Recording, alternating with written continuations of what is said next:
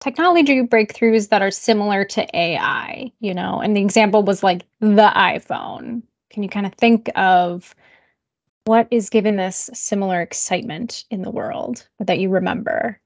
I've got two actually that I've thought about. The first one being, I would say, the James Webb Telescope, I think was a huge breakthrough.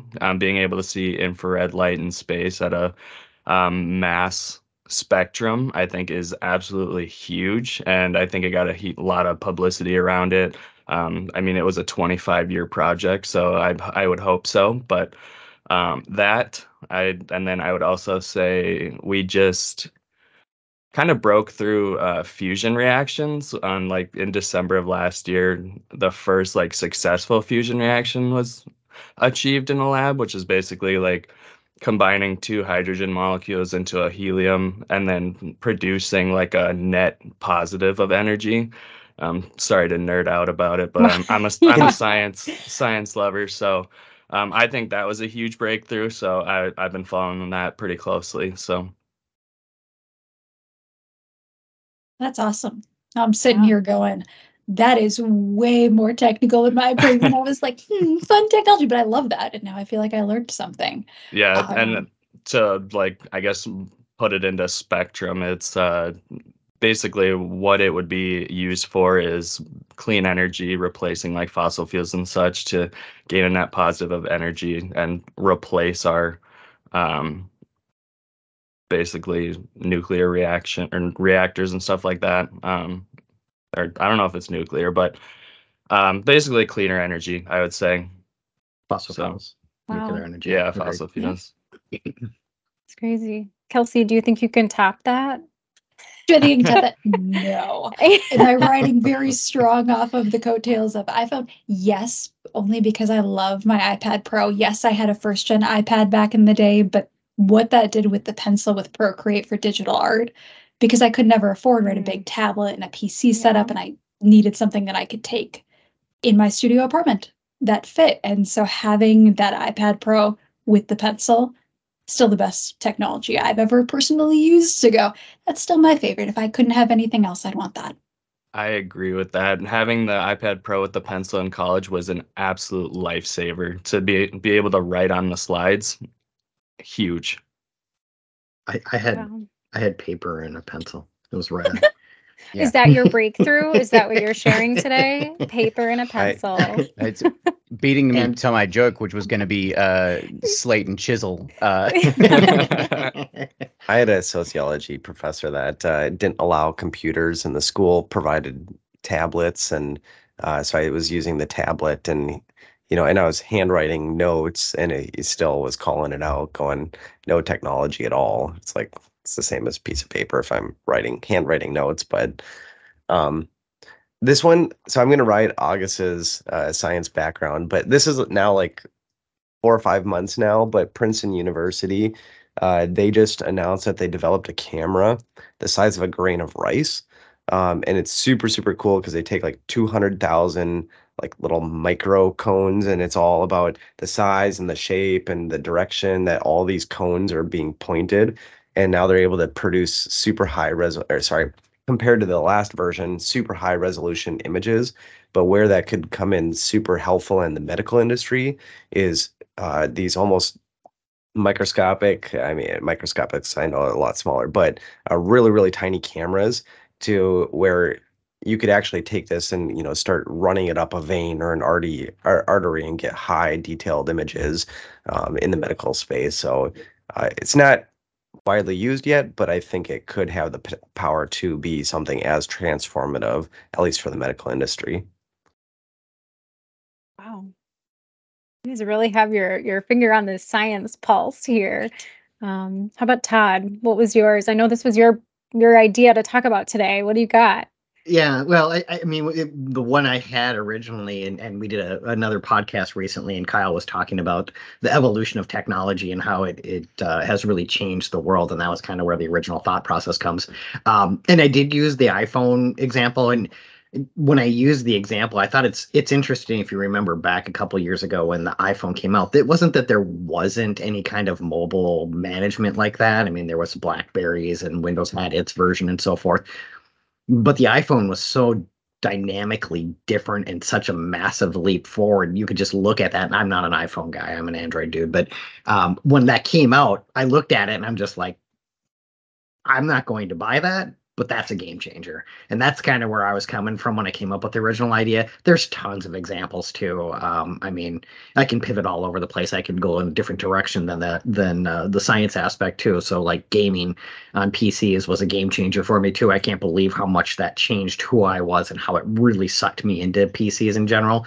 But just that consumer level grade technology to me is what really changes the world when you can consume it at any given level and compete with big companies. That's what Uber's did and whatnot. You've got a different world, and the world completely pivots off it. To me, you just look at those things and go, wow, AI, chat, GPT, those things could potentially do the same thing. I don't how that's applied. I don't honestly know just yet, but that's kind of where I was coming from. Yeah. Yeah. We did a ChatGPT podcast already. And during that I mentioned the calculator and how that changed and the kind of pushback that it had. And I think in that same vein, I'd say the printing press had such a Ooh, huge change when we talk such a about good pull. That's so good. when we talk about how people used to work and how books had to be copied by hand. Obviously there's steps in between copying by hand and the printing press, but those types of changes, it's things that can save you time while still producing the same quality. Now, is ChatGPT or any of the other solutions actively at the same quality yet? Not really, but it's in terms of saving time and getting us to use different skills to create the same results, I think it's up there. Wow, that's great. I wasn't sure. What came to mind, this maybe fits, but drones was a big one. And I think for me, when Amazon started using it specifically for delivering packages, and then these conversations of, well, what does that mean for workers? What does that mean for privacy in delivering these packages? So for me, that was kind of the one that came up. And if you're listening on YouTube, we'd love for you to comment. What did we miss? What technology breakthroughs didn't we mention? I know AI is a huge breakthrough that everyone's talking about lately. And today, on our Tech for Business podcast, we are diving into a discussion about AI. Kelsey and myself, Ariel, are your marketing team moderators, joined by Todd, our COO and CISO, Matthew, our GRC analyst, August, our COC technician, and Nate, our director of cybersecurity. So I'd like to put it out there, who would like to lead us into the weeds of this subject? Anybody feeling? Yeah. How unusual that we didn't start. Everybody's jumping in. That's what's going on around here.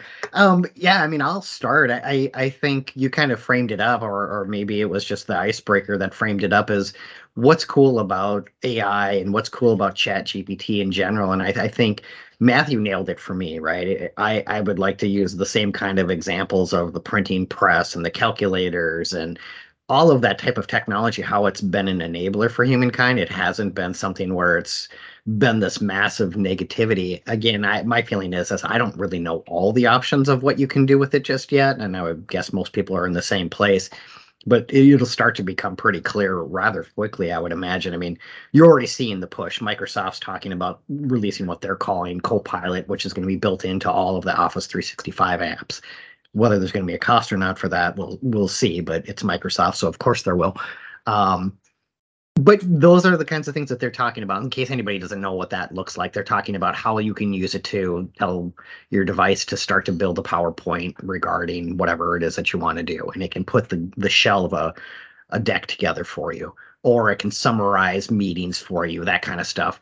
So to me, I think there's a lot to love about AI, and we can kind of get into the weeds of what we've already done in the world that you could probably consider it either a version of machine learning or AI too, that's already being adopted by people. So it's not like it's this brand new thing, but the adoption of it is really starting to take off.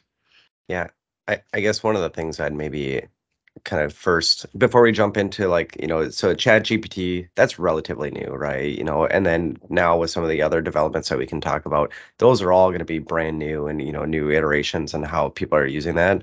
But if we take a step back, even 10 years, right? we're already starting to use some of this already. So, for example, I think it was 2014 when Apple first introduced Siri on the iPhone, and if you remember back then, it was garbage. Still is. You upgrade, yeah, kind of it is still kind of garbage, um, but back then you went by I think it was the iPhone 4S. That was my first iPhone, which had Siri, and you ask it to, what's the weather, and it was completely wrong. It would tell you the time of the day or whatever it was, right? But that was some of the first iterations of using the technology to predict what you wanted it to search for and then deliver those results over to you. From there, Google in their Google I/O conferences has had many introduced many new features along the way, right? They had things about, I'm going to let the phone go call the barber shop and schedule an appointment for you, right? There's all these different things that have been introduced. And so, the fact that we can sit here and I don't know if anyone has an Alexa, but hey, Alexa, what's the weather today? I hope I just kicked off all your Alexa devices there. But they're sitting there listening, and we're using those tools actively today. Now we're just seeing it become deeply integrated with the tools that we're already using without having to go purchase new hardware, and starting to really fit into the daily workflows as well. Yeah, I kind of want to piggyback off of the Siri conversation as well. I have an iPhone. No, not yet, darn. not yet. Siri's not my favorite because it doesn't provide what I need, but there is an integration that you can connect with Siri using like iPhone shortcuts to connect it to like ChatGPT's AI or API, that you can like basically activate ChatGPT by saying like Siri Plus, and then it'll activate ChatGPT, and then you can ask it like, give me like, tell me about the topic of AI, and I'll give you a whole summary of like basically what you would type on ChatGPT. So I think like if Siri doesn't get to that point, like there is some back way of doing it, and I think that is like monumental. Like the difference between what do they call? Is it Bixby for Google, or is that way old? I think that's right. No, I think it's right. If you No, pull up that's Edge, I think that's Samsung's derivative of it. oh, that's right. Okay, well the difference between that and Siri is there's such a huge gap there. Like I can't even describe that part. I'm going to turn off my phone because you keep kicking off my phone. So it's payback for the Alexa comment there. I was going to Your ask voices who- must sound similar to your phone then. That's fun. Yeah. So I think one of the things you've kind of tapped into there is that a lot of these systems come from where they're reading their information, right? So Google's system working better than Siri. I haven't used either any other system but Siri before, so I'll leave that alone. But it comes from the data set that they're pulling from, right? So a lot of these are, we call them deep learning, machine learning, whatever you want to call it. They follow pathways to get to the end result that they think makes the most sense for the thing you've set. The big difference between what's happening now with OpenAI and all that and what happened previously was that data set is so much bigger. So we just had the OpenAI V4 release, the Midjourney V4 release just last week at time of recording. The changes in these systems from what they were before is what we're really talking about and what we're seeing. The data set that was in place before is what's changed. So using that example, and again, I haven't tested it, but it sounds to me like Google would have had a better data set to work from than Apple did, given Apple's user base. So they're going to get better results out of it. And so making that fully available to everyone, like OpenAI has, obviously you have to pay to get access to that, that system. But making it available means that those types of changes can be implemented by every organization, which is why we're seeing so many of these offshoots come out. We're not just seeing this one company produce the best. You can jump in, you can hook your API up to it, and you can use their system and their tools to make your own API that follows whatever strict rules you want it to. I use this for a couple of things outside of work when I'm doing do a lot of writing, and I'm not a very visual person. So I use a couple of these like image creators to help me visualize characters that I have basic understandings of, and it helps me kind of build through these stories with what the character looks like. Not something that could have been possible before this. I would have had to, speak to someone or talk the idea out in a way that I'm not very good at when it comes to what people look like. I have a bad memory for people. So yeah, there's a lot of different changes to it, and I think that subset and that back end being made available was probably the biggest part of this that made it so prevalent so quickly, and why we're seeing those changes already. Mm-hmm. Yeah, I guess kind of just carrying on about some of the things that are great about AI. So for example, we talked about some of the Google assistants or phone assistants. We've talked about helping you break that writer's block and getting into the next stage, everything like that.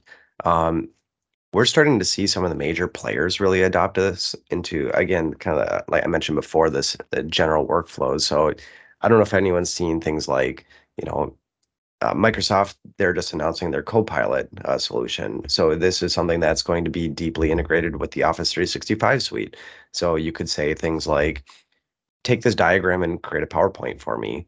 And then getting even deeper into some of this stuff is, and you could have a whole discussion about security and AI, that kind of stuff. But one of the things that I do want to touch, at least from the security component, is that we've seen AI or machine learning get dug into security products extremely, extremely quickly.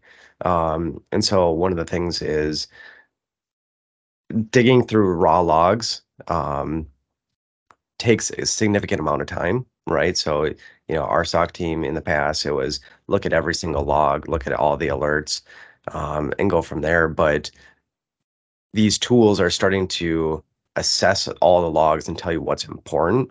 Now, obviously, there's concerns that we could talk about there as well, but it is also there to help speed up the security investigations and everything like that. So that's just another component where, at least from our team, we do see it really becoming a core part of solutions being offered to customers and environments today.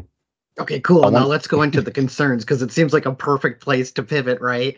I mean, it does. So, it does. For example, there are a lot of things. I'll let Matthew jump into the integration aspect, but I did kind of want to mention there's a lot of concerns out there, and some are valid, some of them may be a little overreactionary. I joked in another podcast, as human beings, have we learned nothing from Hollywood and sci-fi books when it comes to AI? And the answer is clearly not. But when we were talking about the things and how it helps with cybersecurity, is it potentially could be used in malicious ways too. But that's not different than any other tool that's out there.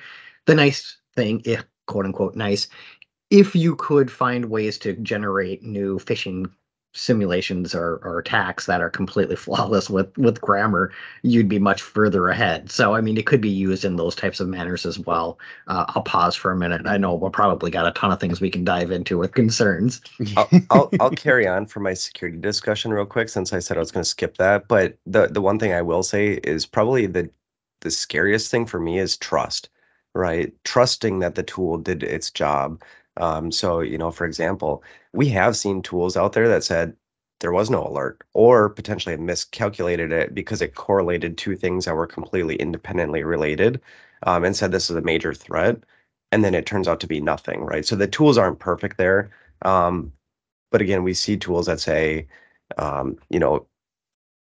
what should I spend my time focusing on to mitigate the major threat to the environment? And something might be a precursor to a major incident, but it hasn't been deemed malicious enough yet by the tool. And so that's where we trust that the device is saying it's not a major threat, but it could be. So I think trust is my biggest concern. Yeah. And I will say, while we're talking about, OpenAI and the AI systems in general, we use, and as a security force, employ systems that work very similarly within what's called the EDR, so the endpoint detection and response. A lot of these use a version of that where they're basing actions on what a user's doing on their computer. So instead of feeding it a prompt, you're feeding it the actions, and then if those actions are anomalous, it's trying to stop it. There's a trust there because we know that they're building it purely for that purpose. Tying this in with how it impacts OpenAI is there was a bug, a vulnerability found in OpenAI just this week. And the reason for that was that they implemented a version of someone else's tool that had a vulnerability in it without patching that vulnerability first. So in that case, we see a situation where they're still having issues with the supply chain of how their tool is presented, which is something everyone should be worrying about. So is the data you add there safe? Is your language safe? How much information can they take out? In this breach, they got access to information from the people who were using the tool and paying for the tool, as well as information about what they were requesting from it. There's a lot that can come out of here when you're using it for everything for your business. There's a reason it says don't put business critical information into OpenAI when you get the prompt open for the first time.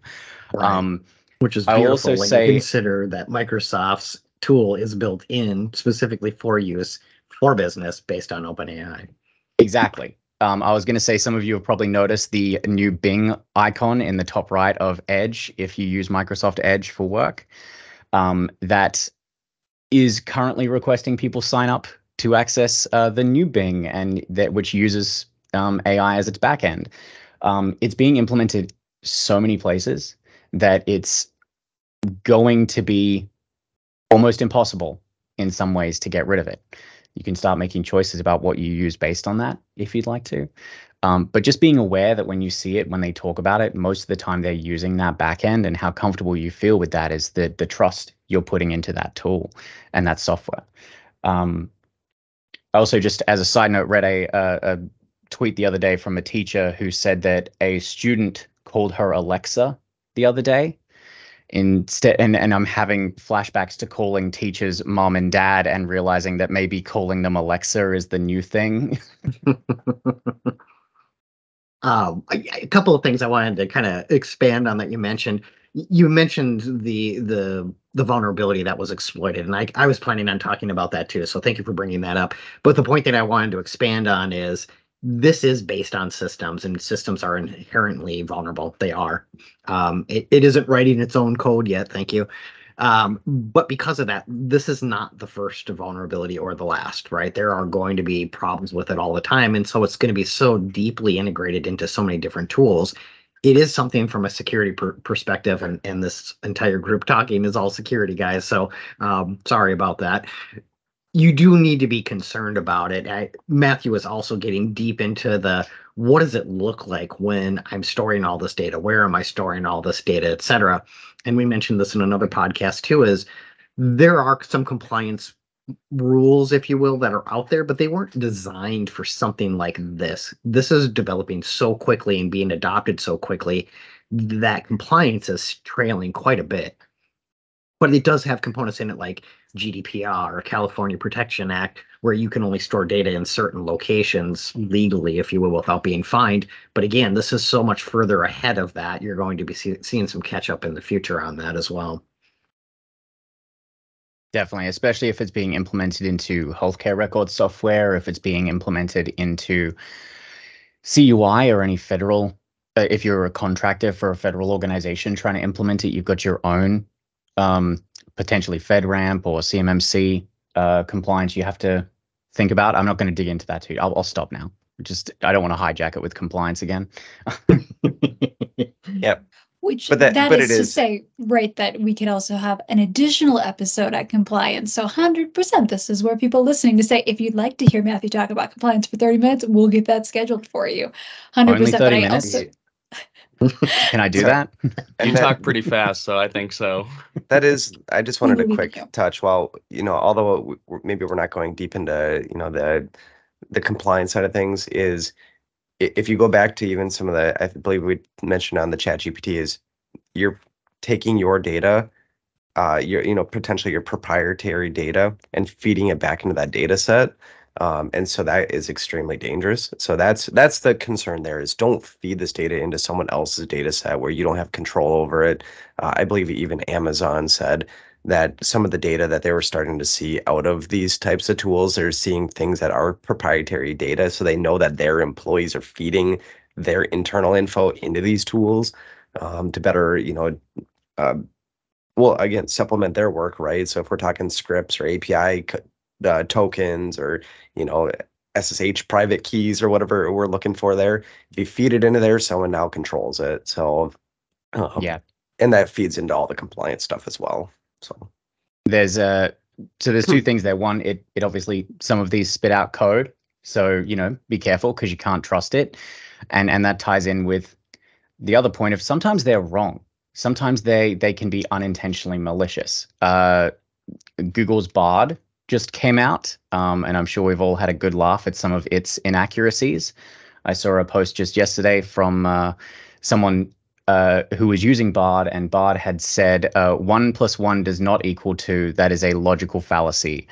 So, I mean, some of them they're pretty easy to spot, but depending on how clear you get, sometimes they invent people that don't exist because names are similar enough that it thinks it's right.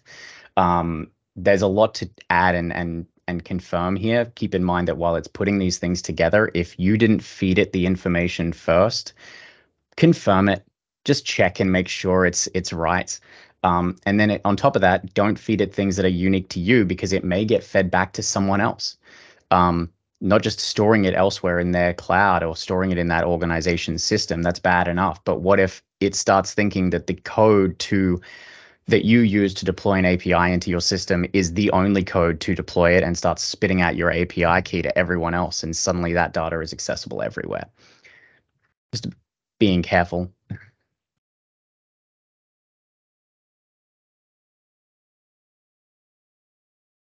No, 100%. And I think we've kind of covered, right? Like being careful, don't give it proprietary data.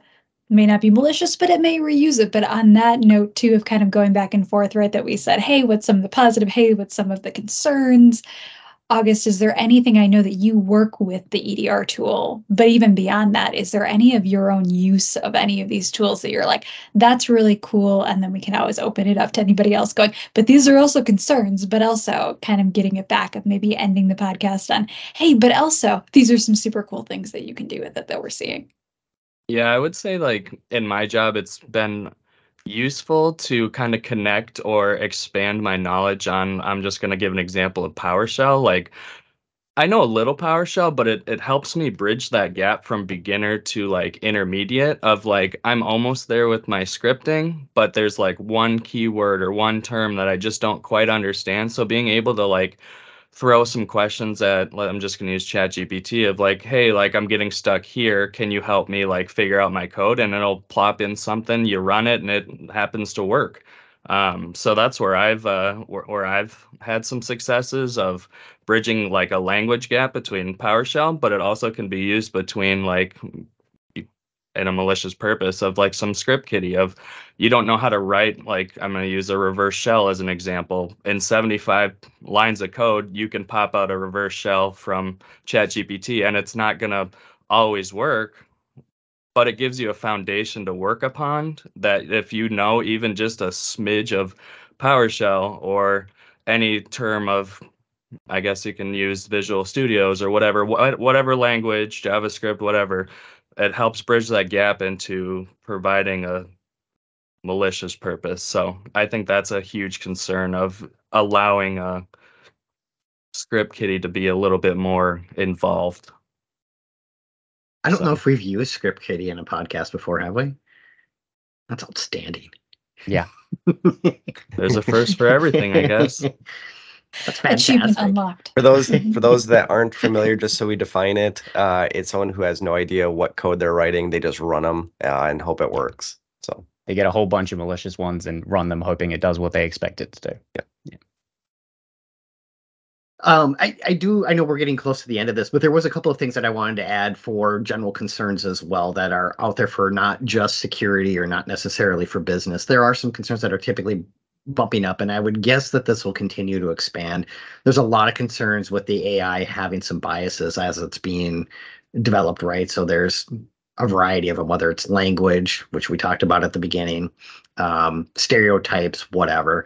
There's been a huge concern when it comes to school where people are concerned about plagiarism. How does that impact it? At the beginning, we talked about having iPads and in classrooms and what happens when ChatGPT is generating reports for people. How do you deal with errors? We kind of talked about that from the API aspect and so forth, but it also gets into other things is how do you go back and correct a system that picks something up and said this is the way? There's also other things that are out there that are just generally concerning too, right? Social media has been and dabbling with a lot of automation as well. And really what they've done is they've been purposely finding ways to keep people engaged with the screen, and to the point where there's a lot of concerns that they're being manipulative and they're changing human behavior. So again, how does this continue to develop, and what are the risks that are presented on a more broad scheme? State. And then we talked about a few other things too, as people are really, really concerned. And there's legitimate reasons too. And maybe we can have Matthew get on a soapbox a little bit. But, what is AI? When do you get concerned? Is it when Facebook's AI is creating its own language with another AI? What are those kinds of things as we continue down this path? Then they get more and more advanced, which gets back to my Hollywood joke. Well, thank you, Todd. I'll take a step up onto that soapbox right now.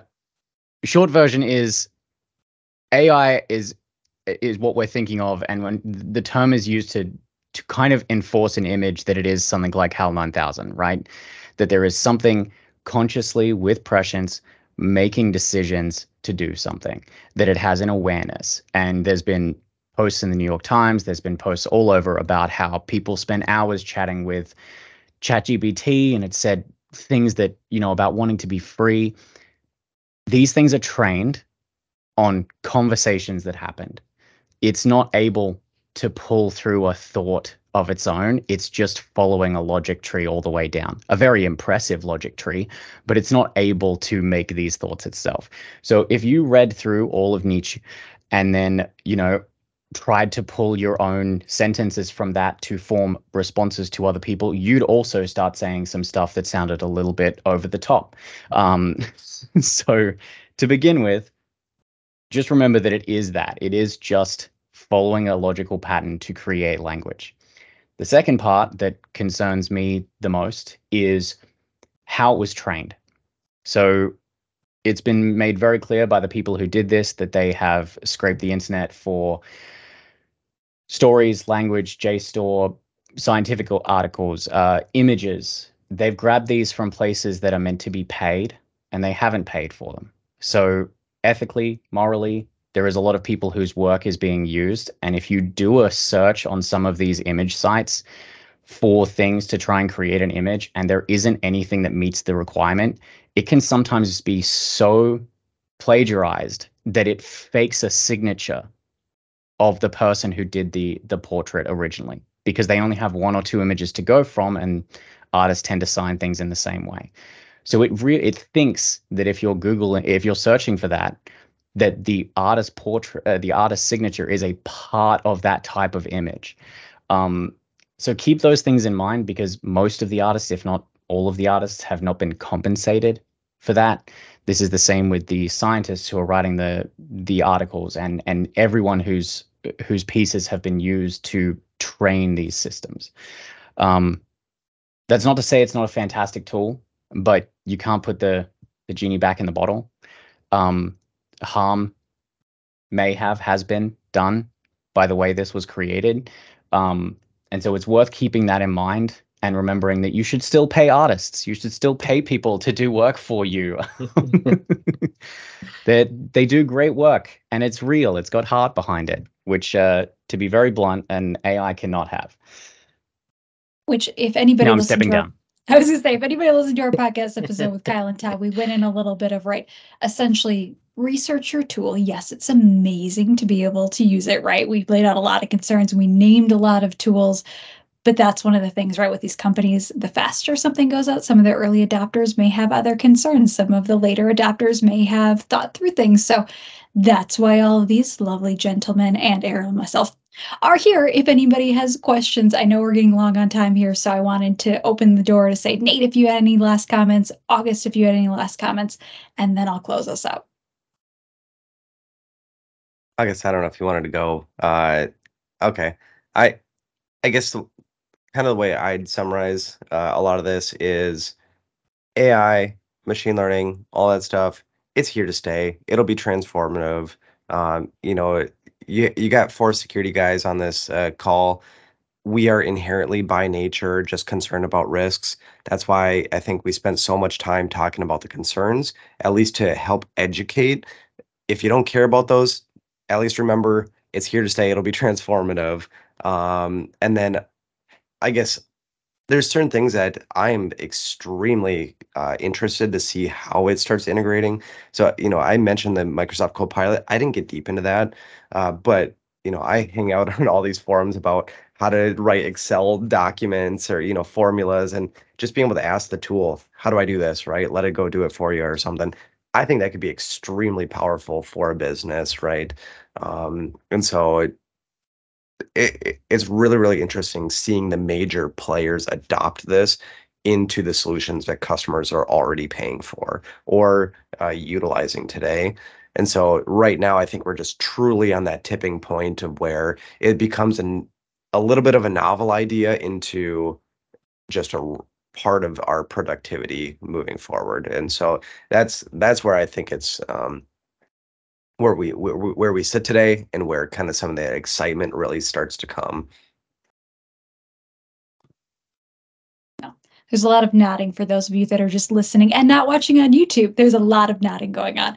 But if by any means, if any of this sparked any additional questions, comments, concerns, of course, as Ariel pointed out at the beginning, we can always comment on our YouTube videos. We're on that. We can have any of these speakers respond to your questions that way. You can head out to our website at cit-net.com/podcast, or send us an email at info@cit-net.com. But thank you, Todd. Thank you, Nate. Thank you, Matthew. Thank you, August. And we will be back on probably this next Wednesday. This is a bonus episode, so you guys get a lot of podcasts, but we'll be back again with another episode soon.